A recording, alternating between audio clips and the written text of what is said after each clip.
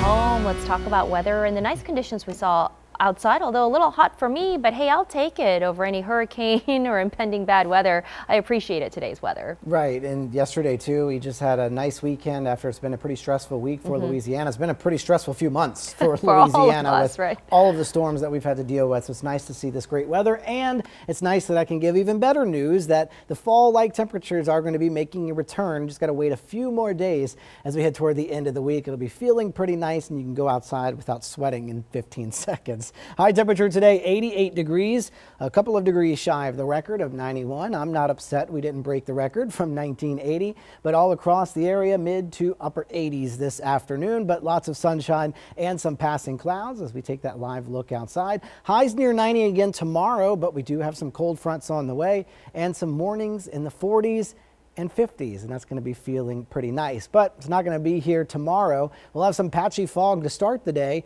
Then as we go into the afternoon, warm and humid once again with highs approaching that 90-degree mark, and we could see an isolated 90 or two, but not much happening this afternoon on satellite and radar. We did have a few passing clouds as that moisture continues to lift out associated with Delta.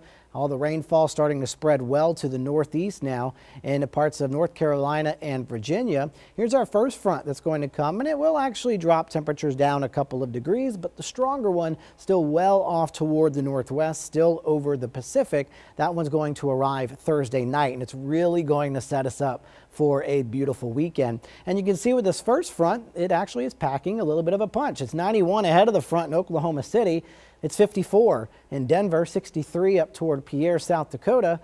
And so something to look forward to go through the week.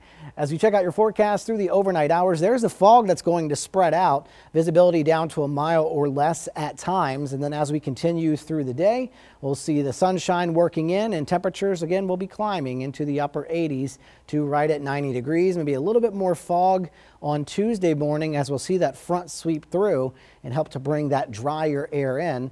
And so it's going to be a dry front, not seeing much in the way of rainfall for us as we head throughout the week, and temperatures will finally start to be dropping a bit as we'll see temperatures dropping into the low to mid 80s by Wednesday and Thursday. So again, by Monday, you see we have the heat. That first front's going to come through. That's going to help to drop the temperatures down some with some mornings in the 50s on the North Shore, low 60s on the South Shore, and the noticeable difference, the humidity goes down, and that's where you really can feel the difference. And then fast forward to Saturday morning, and we even have some 40s to some 50s even visiting the South Shore. So it's going to be some much cooler air moving in. We're kind of in this time right now where it's a little bit of a roller coaster. You think you need the jacket, and then all of a sudden it's 86 degrees outside and you need the shorts once again. Winds though out of the west-northwest at 8 miles per hour, as we're still generally where our high temperatures were today in the mid to the upper 80s. And when you factor in the humidity in some spots, it's still feeling like the low 90s, but a little bit of a breeze to help cool you off maybe a little bit, 5 to 12 miles per hour. So your forecast overnight, watching for that patchy fog to develop, warm and humid conditions, temperatures in the 60s to the low 70s. For tomorrow, we give way from the fog to some sunshine in the afternoon, but very warm temperatures. But I think you'll like the 7-day forecast as we see those temperatures dropping. Look at the weekend, highs only in the 70s and some chilly mornings in the 40s and 50s. So something great to look forward to. Yeah, it's like a touchdown of a Yes. forecast. Oh, I know. Daniel, thank you.